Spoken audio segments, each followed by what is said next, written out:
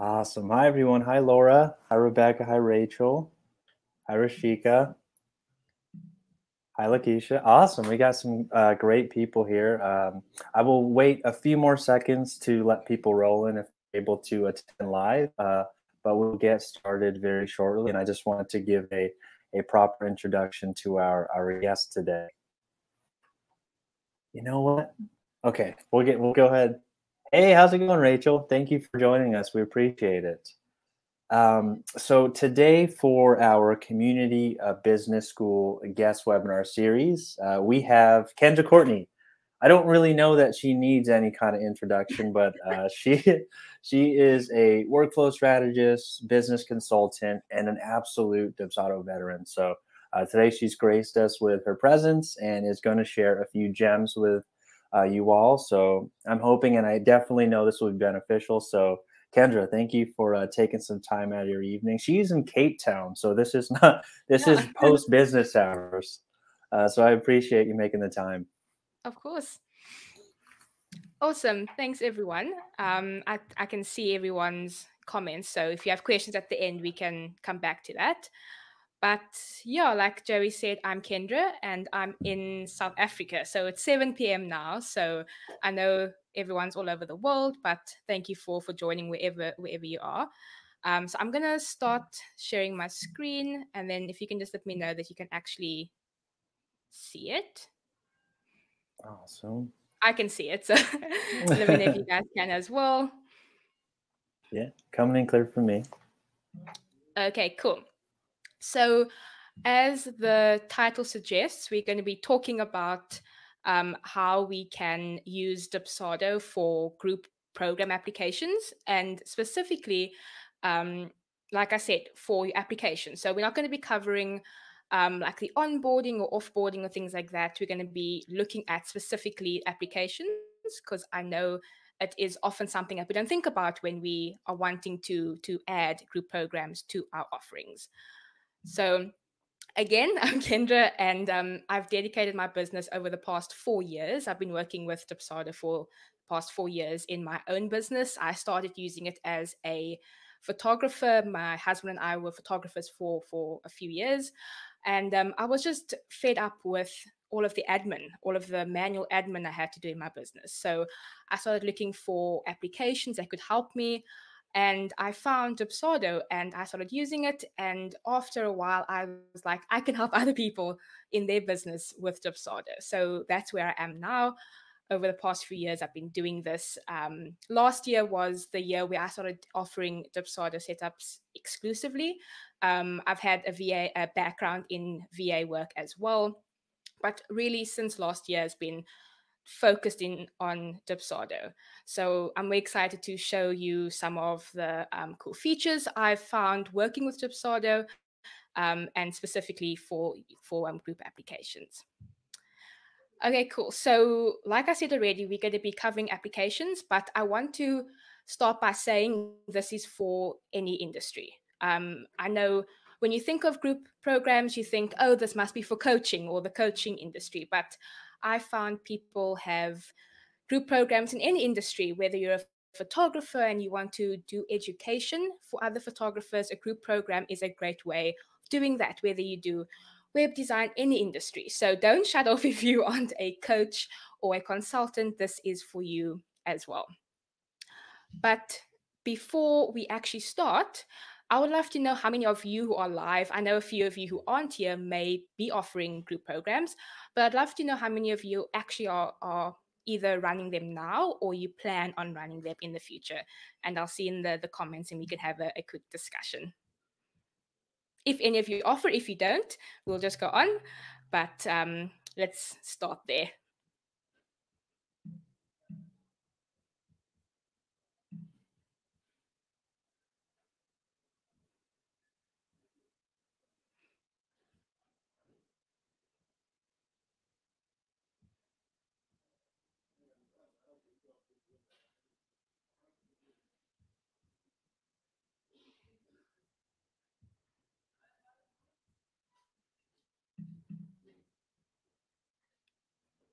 Awesome. Okay, cool. So Rachel offers and Laura hopes to offer them in the future. So what kind of programs do you guys want to run in the future? Laura, I know you also do Dubsado setup, so you're probably doing something in that field. But Rachel, what are you looking at offering?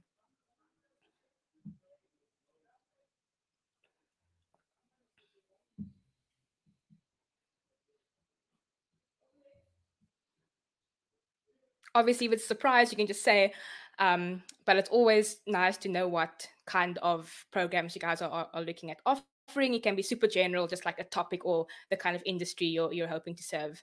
Awesome. Okay, cool. So coaching, awesome. So yeah, so like I said, this isn't just for coaching, but obviously coaches will benefit from this. That's awesome, guys. Okay, cool.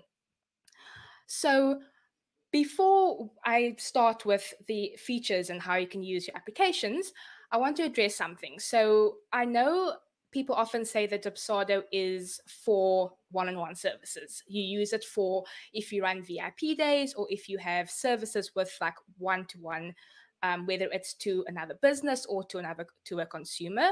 And the answer is yes and no.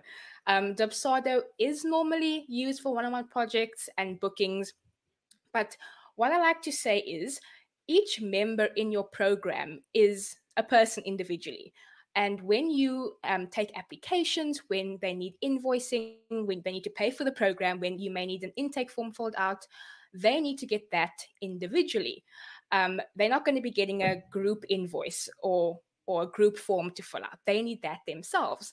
So Dubsado can work for that because when you're using the workflows and the forms, individual people fill that out. I hope that makes sense. So when you're sending out something, they fill it out.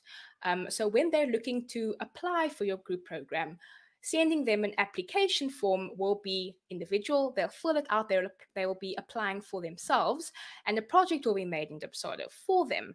So you can totally use Dubsado for that because all of the parts where there'll be a group component won't happen in Dubsado. And I'm going to speak more about that in a second.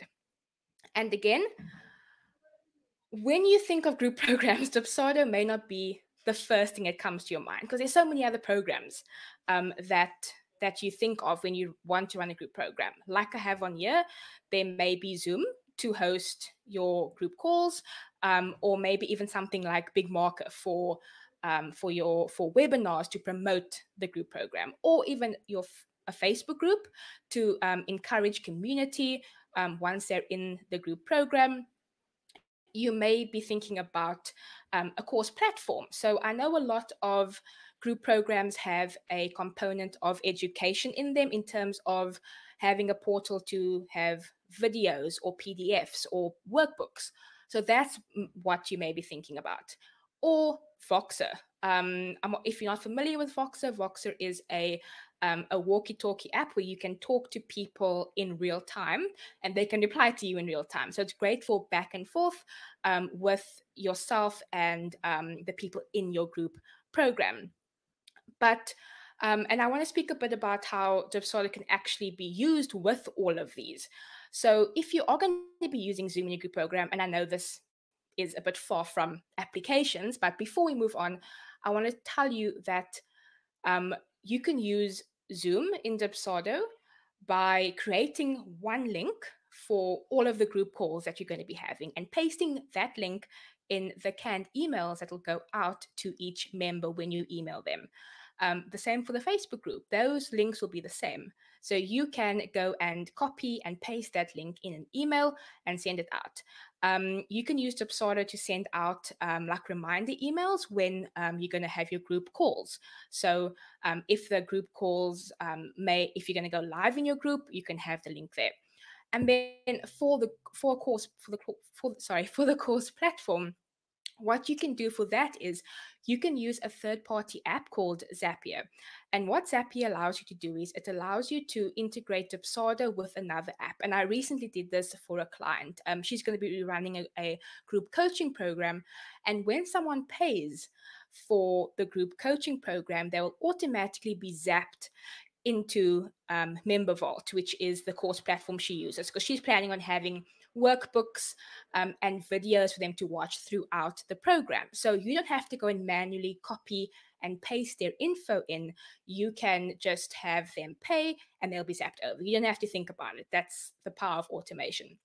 And then with Voxer, Voxer has a link. So you can just say to the group member, you can contact me on Voxer. Here's my link. You can make it a button if you like, and they can add you to their Voxer and contact you like that.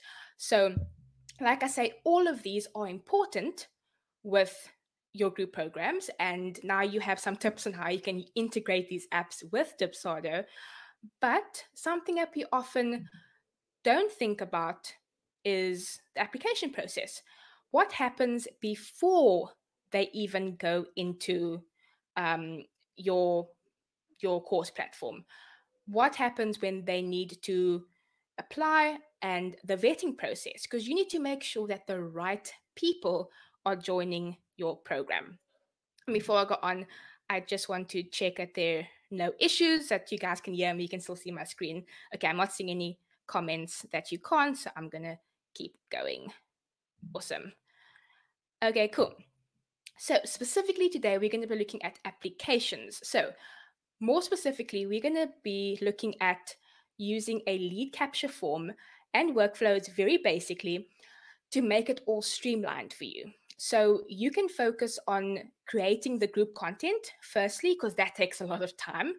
And then also marketing the program, which is a big part of making your program successful. You don't want to be um, being too closely involved in taking applications, sending out emails, when there are systems that can do it for you. And this is what I want to show you today.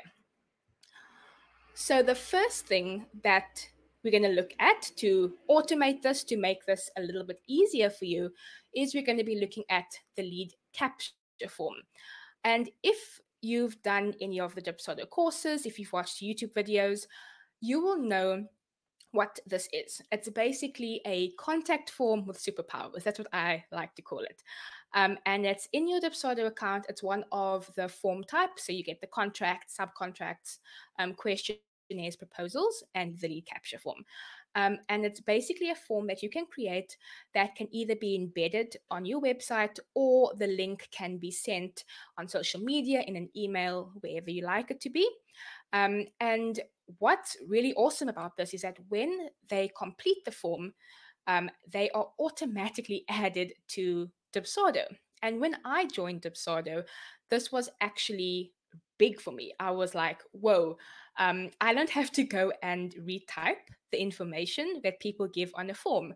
Because I think we sometimes don't realize the little automation that has big effects in our life. So we all want some more automation, but having a form that adds someone to an account to a program is big. So if you're looking at adding automation and this is your first step, you have some automation in your business. So don't ever think that you need like these elaborate workflows at first. If you set this up, you're already saving time. You're not going and copying and pasting the names and the emails into the system. You're saving time. So if you'd have this, awesome. You can only add more automation from here. So for this purpose, the lead capture is going to be your application form, that when someone lands on your landing page, or an email that you send out about your group program, this is the first thing they'll see, obviously amongst a beautifully designed landing page if you want to do that. You can embed this, and you can design this form as you like. You can use Canva graphics, you can use some code if you like to use your fonts and things like that. But if you want, you can use the form as is. You can change the font of the fields, and we'll go into Dubsado and I'll walk you around how to do that. But this right here is going to be the form we're going to use to add so much automation to your life. So the lead capture form is awesome as a whole, but one really cool feature that I want to speak about mostly is the workflow element that you can see over here. And how it works is that you can set out a set of questions that the lead can choose from. And depending on what they choose, a workflow can be triggered. And You can do whatever you want with workflows. You can have emails go out, you can have schedulers go out, you can tag them, change the project status, really anything you want. You define your workflows. And this is why I love this feature so much, because you can really do what you like with it. And I'm going to show you a real life example with that and how you can use it for your applications. And I'm going to speak to you about some other questions you can ask to really make your applications effective. But we're going to use this feature to add automation, and you're going to see how cool it is. So let's start with this example. So every group program has a certain audience. You should have an audience that you're trying to attract with your group program, that you're trying to solve a problem for them. So let's use the example of being at a certain stage in business. You can use different ones. You can say whether they're in a certain income category and you're a coach trying to help people go from 5K months to 10K months and beyond.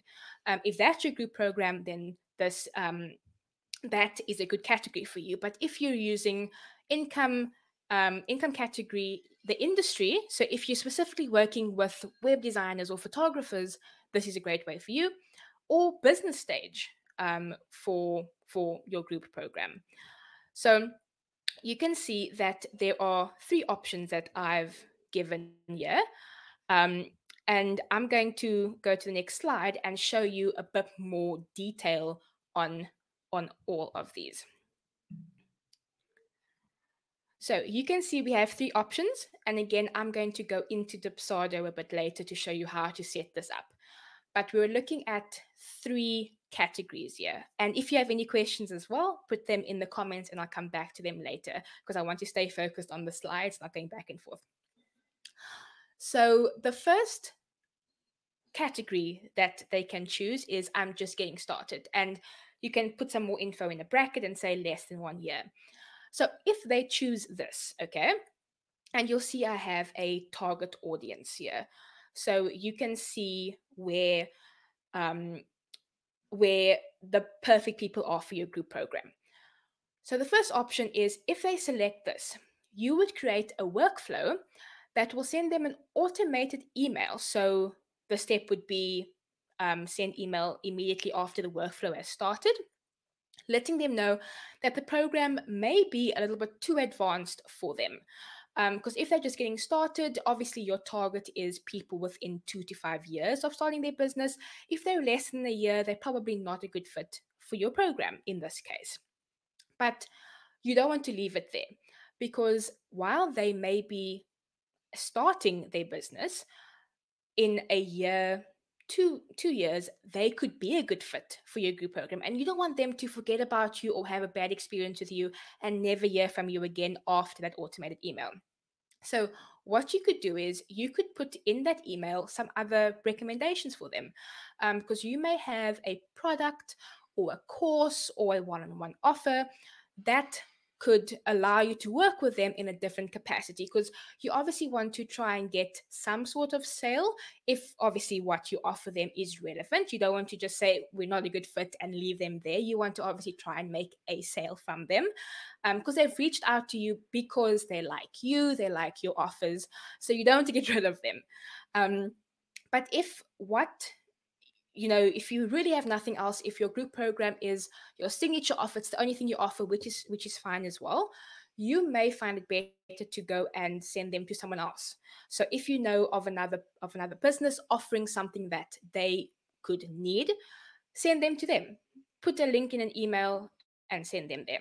If you want, you can go even beyond, and like a month later or whatever you want, send them another email saying, hey, I know you want a good fit for my program, but have you had a chance to look at these other links I've given you? So what I want you to take away from this is that don't ever just tell people you're not a good fit and leave them there. You can use Dubsado and the emails and the features to help them find something that will be good for them. But then let's look at your target audience. These are the people who, as far as you know, will be the perfect match for your group. So always have one of these options in mind, that this is the perfect option for you. So because they seem like the best fit, you probably want to either get on a call with them if you're going to do calls. I always recommend doing calls for people where you're going to be working with them, um, mostly in a one-on-one capacity. But if it's a smaller group program, it may be beneficial to have a call with them just to make sure they are a good fit for your program. Otherwise, if you are wanting to have them book immediately and sign up immediately, you don't have to send them a scheduler. Send them a proposal with the package in the proposal for them to just book it, sign an agreement if you're having an agreement, and then make the first payment or pay for the program in full. But if you like to have a bit more, if you like to reply to them a bit more personally, and what I like to do is I like to send an automated email that says, I've received your application. I will be in touch within the next 48 hours. And in this way, you can go over and reread the application and reply to the email with a bit more specific. So if they share something with you that is very personal, you can go back and refer to that in the email. But all of those options will give you some automation, because if you want them to book a call, you're not going back and forth with them on, are you available on this date or on that date?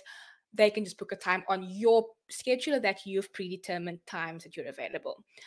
If you want them to book immediately, you don't have to go say, oh, here's the link in another email. You can just send it to them automatically. It's all about saving some time. So that is how you can add automation for these two. And then for the last one, what that workflow may look like will probably be a bit different than the other two, because this person may or may not be a good fit for your program. Because while they may be in business for 5+ years, if they're reaching out to you, your messaging, your branding, what you're offering is obviously speaking to them, and they may feel that they're feeling a bit behind in their business. Maybe they've had something happen or in their life, or that they want you to help them with. So if they select this, you don't want to automatically say you're not a good fit for this. You may want to either have them book some time in with you to chat over a 15-minute call. It doesn't have to be a long call. Or even just saying to them, you know, um, you may be a good fit, but where you are at in business, generally it's not who I work with, but let's book some time in. Or you can do this via email if you're taking fewer people, so you're not expecting as many applications. So you can see how wherever these people are in your taking your application form, you can add automation, whether it's sending a scheduler or sending a booking form right away for them to book. So if you want to have more automation in your applications, use the workflow feature. It's a really great feature. And I'm going to go through some more questions you can use, and then we're going to hop into Dubsado and show you how to actually set this up. But I'm just going to go back to the comments. Okay, cool. We're fine. So long. I'm just going to have some water quickly as well.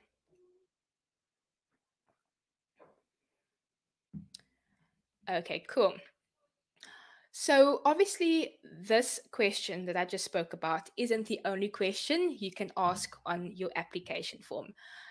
There are a few other questions that are helpful to ask, but I always say that the simpler the form, the better, because you don't want to have a page, like a full page of questions for someone to fill out, because that could be intimidating and cause them to not apply in the first place. So you want it to be a good balance between the questions you need them to answer versus them filling out questions for the sake of answering questions. So you need to think about, what do I absolutely need to ask? And then also what you need to ask to make sure that this person is the best for your program. Because there's nothing worse than having someone invest in your program and then you realize, or they realize even worse, is that they actually made the wrong investment, and you have a no refund policy, and it's just a mess. You want them to have the best experience, and you want to have the best experience as a business owner as well. So the way that you ask questions, the way that you phrase things on your application can really help with this. And obviously, it definitely comes down to the person buying it to do their research, that what you're offering is for them. You obviously can't hold their hands through the entire process. They need to read, they need to ask you questions, because you can't know everything up front. You know, everyone is different. Um, but you can guide them into what you need, and what they may need. So this is a good question that I like to ask. Um, and this, again, any industry. It doesn't have to be the coaching industry. What you can ask is, what practical outcomes will you experience, or do you want to experience after taking this program? Um, in other words, what do you want out of this program? That may be a bit harsh to just ask on a form, but asking them, what do you want out of it? Um, what do you see your future looking like after taking this? Or what do you think your future will look like? Obviously, that'll differ person to person, but generally, what are they wanting out of this program? And this is a great way to see in their own words what they think this program is. And in terms of actually setting that up, it would be the free response block. So they have a lot of space to write, and they can literally just say what they think they're getting out of this course. And again, it's a great way to see that what their understanding is, and then you can also see what responses you're getting. So if you're seeing that the majority of people are getting it wrong, then you may need to go and relook at your messaging and what you're putting out there. So if you're being too vague in your messaging, in your marketing, then they may be confused as well. So if you're finding it happening with the majority of your applications, obviously one or two may be a bad fit, and they will just say they're not getting what your program is about. But it's a great way to see what they think. You can always go back to the drawing board and see, okay, where can I make it clearer for what this group is, who this is for, what they'll get out of the program as well. And here's a quick example. So say you're offering a small group program on how to plan small weddings, so like intimate elopements, right? How to plan those. And you get someone who writes on your application form that they are looking on how to plan weddings in general. So they're looking for a beginner group program where they will learn how to plan weddings in general. They may not get the best out of your program if they haven't already taken a general course, because obviously you need to start with the big picture and then you go small. So they would need to go and do a general wedding planning group program or course, or go study that before they come and learn how to do the smaller weddings. And if someone obviously says on the application, oh, I'm really looking at learning how to plan small weddings specifically, then you can get back to them and say, you know what, this will probably be a bit too detailed for you. You need to go somewhere else and learn somewhere else. Again, giving them links on where they can learn that or where they can get that education. But again, it's all about guiding your applicant through knowing what you're doing, what the group program will look like before they even get time to chat to you. So you're saving time and they're saving time.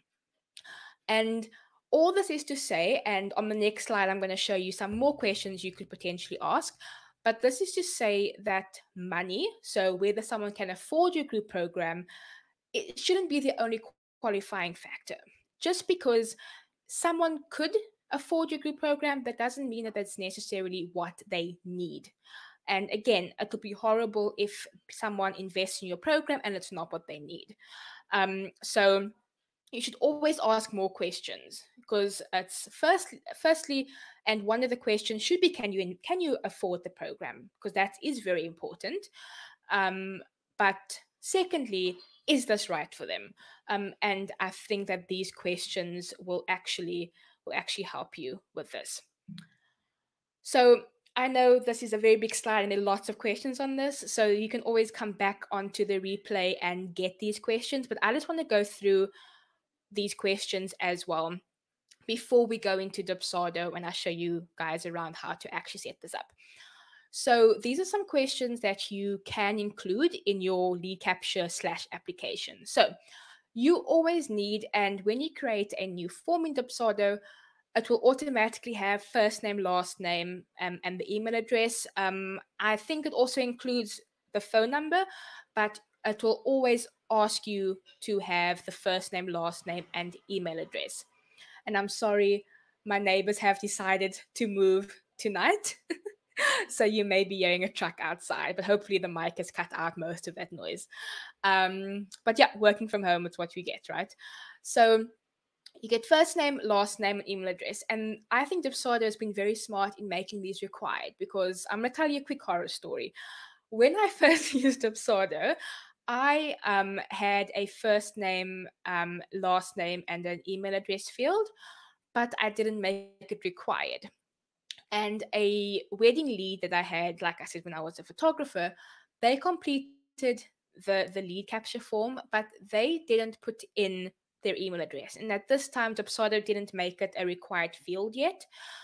So I had no way of contacting them. I didn't have their phone number, their email address, or anything. So I essentially lost the lead. I think they may have come back to me a few days later when I didn't respond to them. But I was very lucky in that case, because most people, when they're looking to hire, they contact a few places, and if you just don't get back to them, then they move on. So very good that Dubsado lets you, well, makes you have these fields now, so you don't miss anything.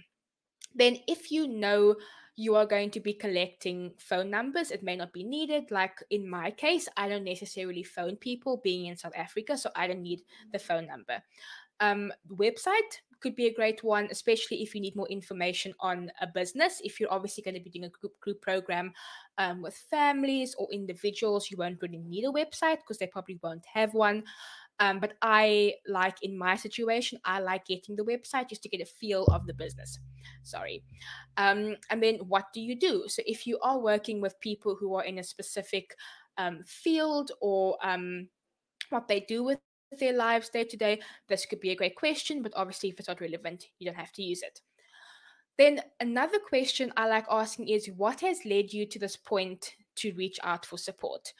And why this question is great is because you can find out what they did before and didn't work. Because if they say to you, oh, I've gone through 10 group programs, you can come back and say, well, do you think another group program will be great? Have you explored one-on-one work, which may be better for you? Like if you've tried so many good programs, this may not be great, because this way you can get some great context around where they're at, what they've done before. And this will also help to see if what you offer is a good idea. Then here's my question I've been speaking about. What practical outcomes will you experience or want to experience from taking this program? And again, for all the reasons I said before, it's a great way to hear in their own words whether or not the program will be great for them. And then I also like asking this. So, is there anything else that they would like to know or I should know um, before or while reading the application? And you'll see most of the others are required, but this one wouldn't be required because it's a if it needs to happen, or if they have a question or comment, they can put it there. And then I have an optional note that says, if you want to have the price be a concern at this point, then you can say the program starts at X amount. Please only complete the form if you are in a place to invest that. And this could be a checkbox where they check it and say, yes, I'm ready. I've looked over the price and I can afford it. Or I've seen some people include that they need a payment plan. So there would be three blocks that would say, yes, I am ready, paying full. Um, no, I need a payment plan. And then you may want to put a block that says no, because even though it says don't complete this form if you can't invest, you will inevitably get people who will fill it out who can't. So it's just to have that option there for them. Then If you have any other relevant questions that you feel that is relevant, you can ask them. So questions like, are you comfortable with learning and sharing in an environment with X amount of people? So if this person's filling it out with the expectation that it's a one-on-one program, or a very small group where they're going to be like unlimited amount of people in the group, you may want to make sure that they're comfortable with that. But if you want, you can leave that off, and then that can be addressed on the sales page or even on a call. And then again, how long have they been in business? What do they make in a month? So if your coaching is very numbers based, but then just as long as you keep it relevant. At this point, you don't really need to know a lot of information about them. You can always send out another form later on with some more intake questions. Like if you want to send them a gift on their birthday and things like that, that's best asked once they've signed on. Some people aren't comfortable with giving out that information until they know you better or they're actually going to be working with you. So these are a few questions to think about that you can include that I found have worked with group program applications. You can use all of them. You don't have to use all of them, but they're just some great ones that I found that work. I'm gonna go back into the chat. Okay, cool. So now I'm gonna go into Dubsado and show you how you would set up some of these questions.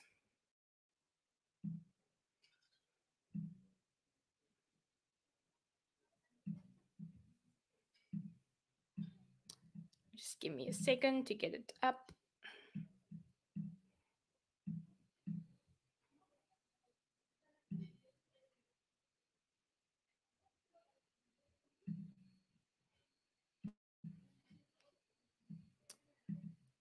Okay, cool. I think we are in Dubsado now.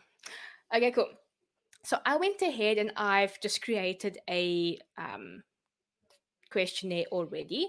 Well, a lead capture form already. And you can see as I've made this, let me make this just full screen.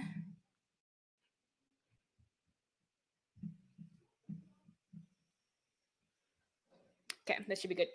So as I've made this, you can see that there's the first name, last name, and email. And then obviously you can go in and delete any of the other irrelevant fields. But this is what I was speaking about with the workflow. So you can go over here and drag over the workflows, and you can go in and type in anything you like. So you can type in what stage of business are you in, create it all, and select the workflows. So you would obviously need to go and make the workflows before you would come into this form, or make the form, save the form, and then go and make the workflows. But it will probably be a lot easier for you to go and make them and then connect them. So I'm not going to show you how you would make all of those workflows for the different phases, but you would pretty much come in here, add workflow, name it. So let's just say test. And then say the first step is the scheduler. You would come in and select send scheduler. You would have to make the scheduler template before. You would make the canned email before as well. But this is where you would make the workflows. And then obviously you would make the canned emails here, and the schedulers that connect to the workflows. But this is pretty much where you would make it. And then you can come in here, save, refresh, just so the system knows that you've made something new. Come in here, apply the workflow for each phase. So you can name them and do that, and then add in any of your other forms and fields that you would like. So if you have the what would you like to get out of the course or the group program, you would add this free response, add in your question, make it required, so they can fill that out. Then if you want more of a checkbox, you can come in here and add the checkbox. If you're looking at doing the investment question, add in the question, add in yes, no, I need a payment plan, make it required as well. But if you aren't going to be going via the workflow route based on what phase they're in or the questions that you want to ask, you can add one overarching workflow to this form. So once they filled out the form, it will trigger a workflow. So if you're not doing it based on what they ask or what they answer, you can just make a general workflow that sends them an automated email that says, I've received your application, I get back to you. Or if all applications you're sending a scheduler, you can have this workflow automatically send them the scheduler or the proposal to book. That's up to you. What's also great is that you can redirect them to a thank you page. So once they've applied, you can send them to a page on your website that says, thank you for applying. And then it will be on your website. It'll be beautiful. It will be branded. So you would make it on your website. Just make the URL say thank you, or um, group program thank you, however you like it to say. And then you can put the link here as well. The last thing I want to show you on this is how you can also make the form no longer be allowed to be completed after you're done taking applications. So obviously, all group programs have a date where the application process ends before you start. And if you don't want to accidentally forget to take it down on your website after that date has ended, you can come in here and make it expire on a fixed date. So say you're taking applications up until the middle of October, you can come in here and say applications end on the 15th. Let's just say midnight. And then I'm just going to save this template, get the link, and then show you. Actually, that won't show the expiry. So let me make it for today. I'm just going to say 6 p.m. my time, so then it actually shows that it's expired. Get the link, and again, this is where you can get the link to either embed it on your landing page or sales page, or send the link, and then you can see that it's going to say that it has expired, and then it will not have any submit buttons at the bottom, so you don't have to worry about getting applications when it's too late.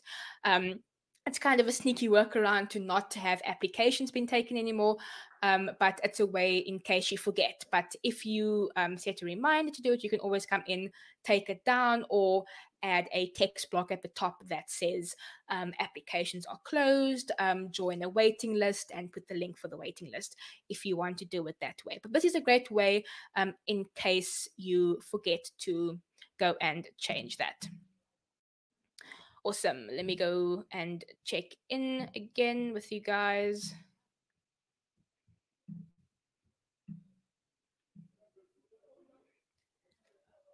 Okay, cool. Do you guys have any questions so far? I've got a few more things to say, but if you have any questions so far, we can start that now.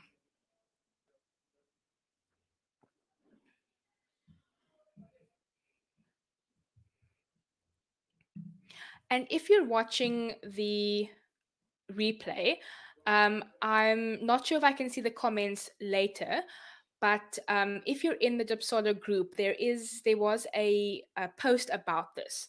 So if you go into the group and you see that post, you're welcome to put comments in there. After this, I will go and turn on the post notifications for that. So if you have any questions from this, you don't have to come to this video. You can just go into the group and ask there, and I'll see any questions there after you've watched this as well, just to make it a bit easier for you guys.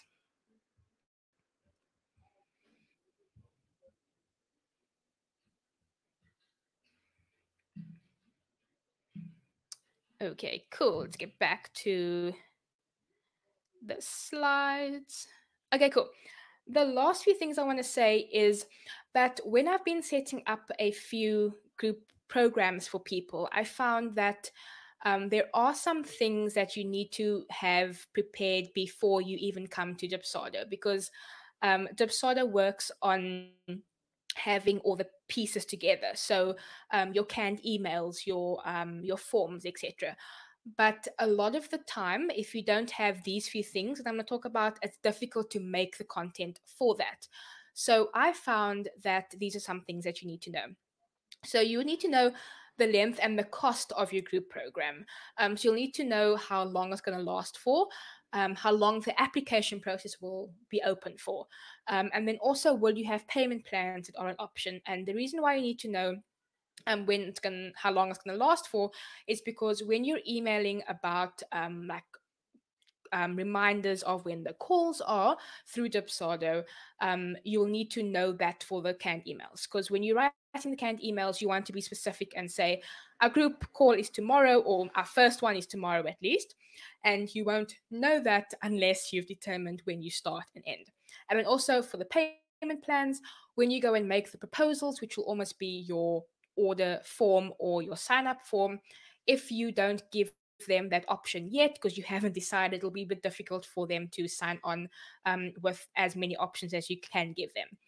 And then the second thing is to know how many people you'll be accepting, because obviously when you hit a certain limit you need to start taking the application form off, and if you don't know when that point is, you're just going to keep getting people until you start, so you need to determine that as well.